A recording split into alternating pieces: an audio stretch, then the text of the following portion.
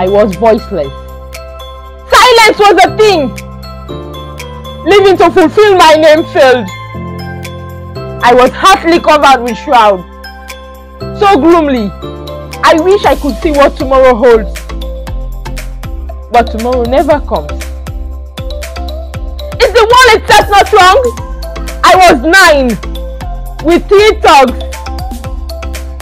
Seeing them taking my kingdom of heaven, bidding farewell to my innocence. I stopped believing in the power of my ideas. Imagination changed to that of a dreamer. Fluffing me. With the power in their hands, I was down. Tied down with pain. I never enjoyed the freedom of menstruation. Bleeding was an understatement. Sex never felt like being in paradise, as I was brought up to understand. I felt otherwise. My case was different. When a problem goes, life comes with another one. I spent days pondering the meaning of life. What happens?